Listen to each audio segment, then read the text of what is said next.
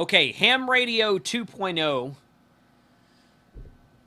This is the video from Flex Radio. I'm going to interview Michael Walker from Flex Radio.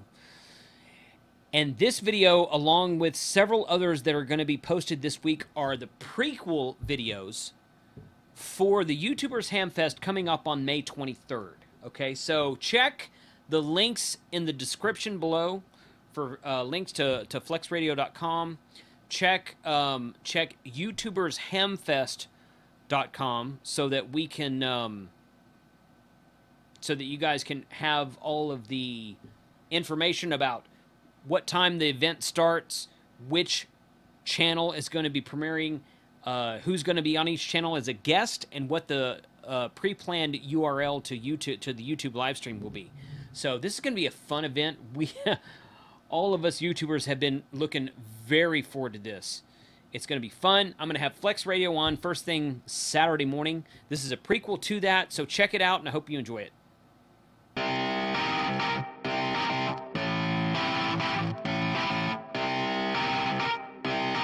Shut up and sit down. So I know you're getting together with Kyle on Sunday to talk about remote operations, and that's great. So if we can talk about something besides remote operations, that way we get a more well-rounded view of, you know, what Flex Radio does. Because I know that, I mean, Flex Radio obviously does great with the remote, but that's not all you do. So no, let me try this. We know that any radio you buy today is probably a really good radio. Yeah. Okay. Mm-hmm. You know, there's nothing wrong with any radio. Now we're splitting hairs. Right. You know, it's coming down to the point, can we really hear the difference? And in some cases we can, in some cases we can't. Right. Good deal. All right. Well, thank you, Michael, for joining us today. We're going to be posting this video, and I'll do a short intro here after we're done so that I know fresh in my head what we're going to talk about. But this video will post probably on, let me look at my calendar here, probably on Monday the 18th. May 18th, okay. Monday. And I'm going to start my week off with a bang with Flex Radio. We're all into it. And I'm going to post probably a new video almost every day that week leading up to the YouTubers Hamfest that starts at 8 a.m. Eastern Time on May 23rd, that following Saturday. So you're going to hear, so the video that you're about to watch now is going to be Flex Radio stuff. And then Flex Radio is also going to come on to the live stream on Saturday, May 23rd. So it's all going to be a big... yeah, let's do a bunch of stuff with Flex Radio, which I'm really excited about because I really like y'all's system. We really want to keep pushing too, by the way, because we keep getting the noise that Flex Radios are like $5,000. Oh, yeah, that's a good point. Okay. And we want to say no, they're under 2,000 to get in the game with a, you know, for lack of a better term, contest grade radio. Correct. Yeah. Now, okay, so that reminds me of something I've been wanting to ask you for a while now. If I say this and you're like, yeah, let's not talk about that, we can cut this out. Yeah. Here's the thing I realized. The SmartSDR software is free. The Windows-based SmartSDR software, and I figured this out a long time ago, but the Windows-based SmartSDR software is free. So when I bought my second Flex 6400 and took it to Costa Rica, where it's sitting right now online that we connect to and use, and a couple of the guys that go down there with this, one guy's an Elecraft dude. Actually, he flips back and forth between Flex and Elecraft. One guy's a Yaesu guy. Well, they went and downloaded this SmartSDR software, and they connect to my radio, which they've actually helped me pay for now, in Costa Rica. And, you know, we can kind of be on at the same time. Working FT8 with two stations at the same time is a little bit weird with the 6400. Yeah. But the SmartSDR software is actually free. So where I'm going with this is, wouldn't that make a really great, and a 6600 would probably be a better option than 6400, but wouldn't that really make a great club EOC radio that you could then allow your club members to download and connect to and kind of like assign times where you can go here, especially on field day? You know, that kind Absolutely. of... Okay. Absolutely. We actually have a video on the website called My Friend Said I Could Borrow Their Flex Radio. Okay, there you go. Okay, and then, where do I get the software? How do I sort of get things working? Right, so, right. Absolutely. We have a couple of clubs I'm working with, and as you know, I'm in Toronto. One of them is just in the suburb of Toronto called Mississauga, and the Mississauga Amateur Radio Club has, I lent them access to one of my remote radios, and a week later they said, "This is amazing," and they're now building that exact scenario. Okay. Okay. Excellent. That's great. You know, that's pretty fun to be able to make sure my levels are correct. Yeah. Okay, good. That's pretty fun to be able to offer that because once again, the reason I bring that up is because of the whole $5,000 to get into Flex Radio. It's pretty atypical for software to be free these days. For, you know, it depends on what you're talking about. A lot of the Chinese guys give away free software for the DMR radios. Okay. But you know, but there is that stigma behind Flex Radio that everything's really expensive. And even Elecraft is talking about, you know, they've got a couple of remote apps that I think they're either working on or maybe they've been released, and they're talking about charging for it. And the Flex Radio iOS app, which is actually not made by you guys just support it because your customer built it and does a good job with maintaining it. But the actual SmartSDR Windows app is you know, a lot of people I didn't realize that until I bought my first one. I'm like, so I didn't have to log in to download that, and it's not asking me for a license key when I install it. And I'm like, that's kind of cool. And then I went and installed it on 2 more of my computers and did the same thing. I'm like, and it just worked. And it just worked, yeah, no problems at all. So now I get to connect to the 6400 sitting under my desk, and also to the one in Costa Rica at the same time. Well, not at the same time. Yeah, have I that know what list. you mean. The radio is actually like the license key. If you've ever worked in software, some companies had dongles you had to carry around as a key. Well, the radio becomes the key. Right. The radio remembers what maximum version license it has, 2 or 3. And so would you sell your radio and say it's got version 3, or if there's a version 4 or 5 or 6 or 7, that license key goes with the radio. And yeah, I get people calling me all the time saying, what do I owe for the software? Oh, nothing. You know, it's just, we like to think of it, and when they designed it long before my time, they thought of it like, well, what if I sell my radio? Well, we want the radio solution to go to the next person. Right. Much like you picked up your FT101ZD and sold it to the next guy, right? And he just gets on the air. So. Right. Yeah, no, totally. That's a good point. Okay, cool. All right, we'll talk more about the whole, you said you get that question a lot with the Flex Radio costs $5,000 thing. So. Yeah, so it was actually on Facebook the other day. Might have been in some other group. I monitor a lot of groups, and I tend to speak up, maybe just a little too often, but I do speak up. And you have to remember, I love my job, but I'm a ham. I love the hobby, and I will jump in from a ham like a ham who's been mentored before by people, and I'm trying to give some of that back. There's I'm a little different. There's a lot of knowledge jammed between my ears. I know a lot about a lot of things.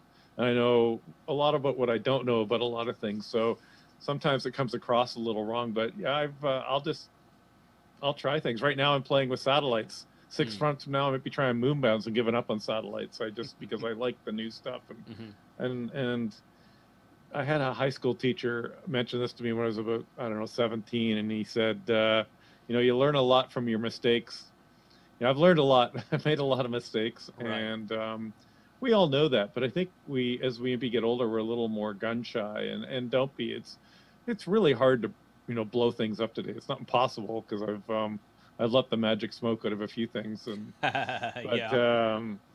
it just makes us wiser. So that's my mentoring, thing is please help out the younger, go and be nice with them on if you're answering them on Facebook. It's a great thing. I hate people say read the manual. And I like to say, well, it's in the manual, but this is what you want to look for, and this explains some of the terms. And I have so many people come back to me and say, thanks for taking the extra sentence or two to point me in the right direction. So, good. Good. So that brings us to the cost of the radio. So, we've had several people say, I don't have $5,000 for a Flex radio, and you don't need $5,000 for a Flex radio. They are... less than $2,000, and that gives you literally a contest grade radio. Now, what does a contest grade radio mean? It means you could jump in the middle of CQ Worldwide in November, which is I call that in WPX. They're like slugfests in sideband mode. You got to be loud or you won't be heard. But traditional radios today and older style, they're okay, but the receivers fall apart with all this RF energy, and it's really hard to pull the voice out you want to hear. And when I first got my 6300 back in 2013, 2014, and I got it on the air, and I really got in the middle of the contest, and I went, and it wasn't remote, it was even just here in the city on a window, and I went, oh my God, I don't hear the AGC pumping. And what does that mean? Well, the AGC pumping is trying to hear you speak, but there's going up and down beside you, right? And it's hard to focus. That goes away. And it just gets better with these direct sampling radios in the Flex, of course, because we handle it differently. We do so much more in software that we couldn't do in electronics and hardware. And we want to now be direct conversion, because every mixer, and if you probably remember in ham radio school, they taught you a little bit about mixers, and eventually down mixing to 455 kilohertz. Usually it was 10.7 megahertz, and then we mix that down to 4.55, so all your filters only had to be on one frequency. But if you get rid of mixers, you get rid of noise that you're introducing into the system, and that gives you better radio. And so, yeah, for under $2,000 US, you get this, you know, contest grade, doesn't fall apart in a battle radio, and it's like, yeah, it's easy to use. I don't want people to think it's hard to use, but it's the same thing you go through if you flip from Yaesu to Kenwood and you use Yaesu all your life, or Kenwood to Elecraft. You know there's a filter in there. You know I can adjust my CW speed or my this or that. You just got to find it. It's usually just a little bit different architecture. Right. So that's but that's what I think is it's not expensive radio for buying. Hopefully, we'd like to think one of the last radios you purchase for the next 5 or 10 years. Yeah. Yeah, unless you need a second one like I did. You need a second one. Well, I always pick on the ICOM 756 series, the Pro series, because I had all of them. Oh, gosh. So I bought the Pro one when it came out. It was great. And then they came out with the Pro 2, and it had new features. And now I had to sell my less than a year or two old Pro one, take a big hit, and throw out, brand new cash dollars, and then repeat it again for a Pro 3. Yeah. And I had the Pro 3 for a long time, and I loved it. And again, this is a whole other grade. But now it's the software upgrades as we go from versions in the Flex world is a couple $100. Yeah. And it's like getting a new radio. And we keep working on that to improve upon it. So. Yeah. Good. Yeah. Is there any... you guys are, I think you said you're on 3.11 now. Is that? Yeah, working on 3.11. Okay. Is there plans to go to 4 anytime soon? Is that going to be a major push? But is that a couple years out still, you think? I can't say. It's policy not to say anything, and I can't because I don't sit on those planning meetings. But 4 is always in the back of our heads of what it might entail. We want to make sure that we that it's useful for the entire customer base, and it's a worthwhile value. But we'll continue to work on the 3 series. We tend to do a lot of maintenance. We've got a couple things we want to fix that got busted that need to be repaired, so those are priority, and they'll be coming. Okay. So, okay. Unfortunately, I have to stay that vague because, and here's really what happens if you work in the software industry. You get this. Oh, we're going to release product X by, I don't know, let's say the end of the month. And you get 99% of the way there. And it works great, but not good enough to release. And I would be lying if I said that we haven't fallen into that trap over the past forever. Yeah. And it's just got to be right. The entire radio industry is a big game of hurry up and wait. I've always said that because every time, even just like the Chinese releasing a new DMR radio, you're like, oh, we're going to have this in summer of 2020. And then like Christmas rolls around, you're like, man, I wish I had one of those in my hand right now. So, yeah. Hey, I can't speak for them, but you do have to be patient. Yeah. But, I mean, ICOM's done it. Yaesu's done it. You announce a new radio and it never comes out exactly when you want it to. I mean, that's just the industry. I mean, as a whole. But yeah, software is even. I mean, yeah, software is that way too for sure. So, yeah, it's not like, well, even Apple's done it, but it's you take Apple or Amazon or anybody in the software business, it's the same thing. They've lived it. They want, believe me, the salespeople want it out there because it's revenue generating, right? They don't hold it up on purpose. It's always hold up with good plans.